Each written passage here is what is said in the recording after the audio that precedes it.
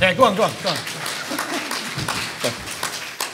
David didn't mention that he's not on Twitter, but he didn't get my Twitter gift that I sent him earlier in the week, which was a YouTube video of Bruce Springsteen singing Thunder Road, the acoustic version, at a conference, at an event in London last year. We very much share a passion for Bruce. Okay, so why making personalisation work in mental health matters in 15 minutes? Oh my goodness. Okay, that's a challenge, isn't it? And it reminds me of one of my favourite poems. It would, wouldn't it? And this poem is a haiku. And I'm sure you all know that the Japanese haiku style is a 17-syllable rigid discipline style for poetry. And my favourite haiku is by the Manchester punk poet John Cooper Clarke. Who's heard of John Cooper Clarke? Yeah, isn't he wonderful? He's coming back now after all those drugs, all those years. And this is John Cooper Clarke's haiku. To convey one's mood in 17 syllables is very difficult. So to tell you about mental health and personalisation in 15 minutes is also, let me tell you, very difficult. And I've just spent 2 minutes of it on a joke. So better carry on. Okay, so in essence, why is this important? For me, it's important for 4 pretty simple reasons. 1, because it works. 2, the least important reason, because it's policy. 3, shock horror, because people who get it like it. You know, why would we want to do that? But hey. And 4, as David suggested, because it's just too hard to get in mental health. The research in both social care and mental and health shows that people with mental health problems benefit amongst the most. You know, they get the best benefits of any group when they receive personal budgets, for example, but they're the least likely to get one in many situations. And that's a situation that surely can't continue. David made the very valid point that personalisation isn't all about personal budgets, and we are very pleased at TLAP to strongly support and endorse pastor personalisation that looks much beyond personal budgets. And today's conference, many of the workshops look beyond personal budgets. I am going to focus just a little bit on personal budgets this morning, partly because I've only got 15 minutes. It's probably 12 now, isn't it? So just to make sure that people are aware of some of the current research in health and social care. So people probably will be aware that last November, a 3-year control pilot of the use of personal budgets in health concluded. This was researched by a consortium of universities led by University of Kent. And I've just put a few bullet points there of the findings. 1, there was strong evidence of the benefits of personal health budgets if implemented well, and we can implement anything badly, can't we, for people who use mental health services. It was a 3-year independent control trial. It found in general that personal health budgets led to better care-related quality of life, improved psychological well-being, and no deterioration in health. There was a reduction in the use of other health services such as GP attendance and inpatient admissions. But perhaps particularly important for this audience, the evaluation specifically identified that the approach appears to work particularly well for people with mental health problems and also to be cost-effective for this group. If you have a look on the University of Kent website, you will find a series of summary versions and interim versions of the research and the final version, which obviously is very long with lots of graphs and things. But those are, I would say those are 4 important bullet points to mention from that research. In terms of social care, my organisation, In Control, have a thing called the Personal Budgets Outcomes Evaluation Tool.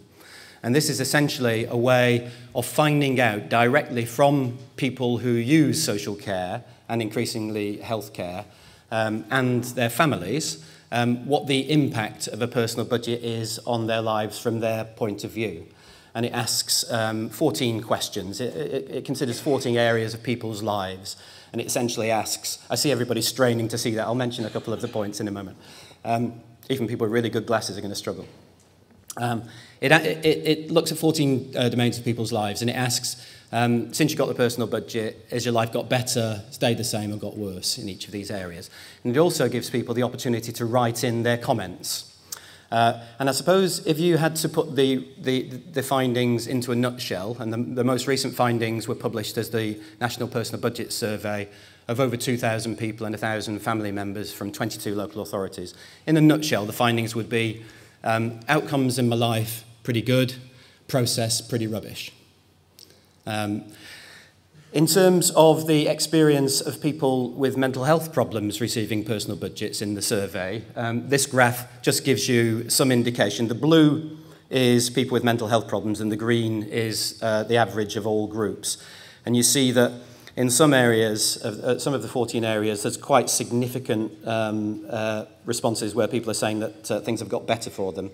Over 70% saying mental well-being improved, plus 60% better control over their life, plus 70% greater independence, plus 70% getting greater control over support, plus 70% improved dignity. Significant numbers on feeling safe and on relationships with paid staff. The results are fairly consistent now over a number of years and increasingly show us also not just the outcomes that people achieve with personal budgets, but also the differences that are experienced by people living in different places or people having different experiences of the process of getting and using a personal budget. So we're increasingly able to see what are the factors that lead to better or worse outcomes. In terms of policy, just again, my point about policy, we have the NHS mandate. So there's a number of areas in which personalisation features in NHS policy, but I'll just show you this from the NHS mandate, the particular objective on patient participation in care, which talks about the NHS becoming dramatically better at involving patients, empowering them to manage and make decisions about their own care and treatment. A very specific thing, by 2015, more people managing their own health, everyone with long-term conditions, including mental health, being offered a personalised care plan. That's been a long time coming. Patients who could benefit have the option to hold a personal health budget. And I think that, linking back to David's point that this isn't all about personal budgets, it's very important to put personal budgets in the context of a number of the mechanisms that hopefully increasingly will be used in health services so that people can take greater control and share decision-making with clinicians and professionals. Shared decision-making, self-management, personal health budgets, information, personalised care planning are all part of the same thing. In terms of social care policy, I'm not sure how much of the audience is a social care audience today, but essentially three things have come together in social care over the past couple of years. Three elements that have led to the current legislation that's going through Parliament. We had a Law Commission report where they looked at social care law in the context of that law being old. Much of it dates back to 1948, and there's a lot of statutes and fragmentation. And so the decision was to create a single modern statute for social care. Law Commission made a series of recommendations which have been incorporated into the developing policy. We had the Dilnot Commission report, the report that looked into the future funding of social care. And very importantly, we had the social care vision that emerged in 2010. And each of those things were pulled together into something called the Caring for Our Future engagement, which took place at the end of 2011, leading to the Care and Support White Paper and a progress report on funding, and then to a draft care bill, a consultation and scrutiny period, and then May the 8th, the care bill was in the Queen's speech. Morning. So we have a care bill. Just to remind people about the social care vision, which largely populates the care bill. I was still working in the Department of Health at the time that the vision was being developed, and for some reason it became very important that everything began with P. And we ended up with 7 Ps. Woe betide you if you suggested anything going in that vision that didn't begin with P. So people would be sending emails around saying, I really think this should be in, and somebody says, it just doesn't begin with P. And so people worked very hard to make it begin with P. My favourite is plurality. What? And you challenge anybody to remember what those 7 Ps are. But there's some very important Ps in there, and one of them is personalisation. And the headline in that chapter was, "Individuals, not institutions, take control of their care. Personal budgets, preferably as direct payments, are provided to all eligible people. Information about care and support is available for all local people, regardless of whether or not they fund their own care." Personalisation in the context of a bunch of other important things.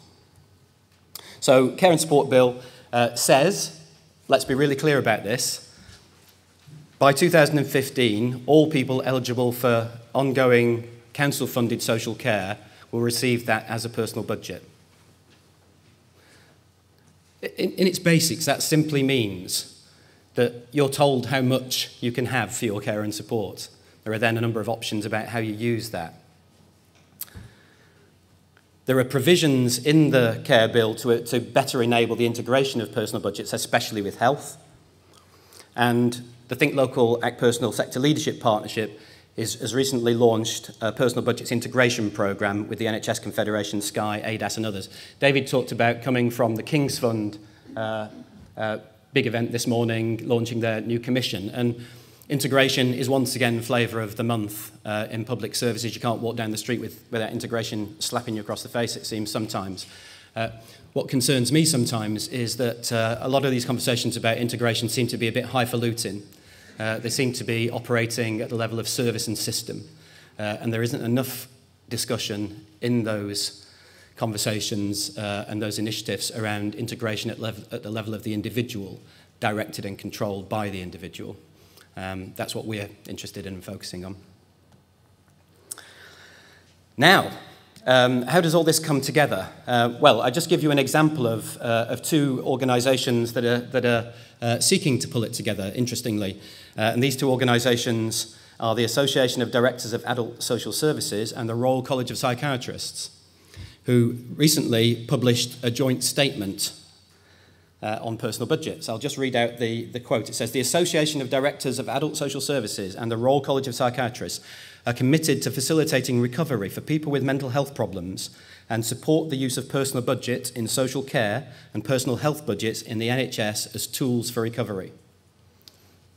Now, I don't think any of us in this room will kid ourselves that a statement from two organisations like this changes the world. But it's a useful statement to have, isn't it?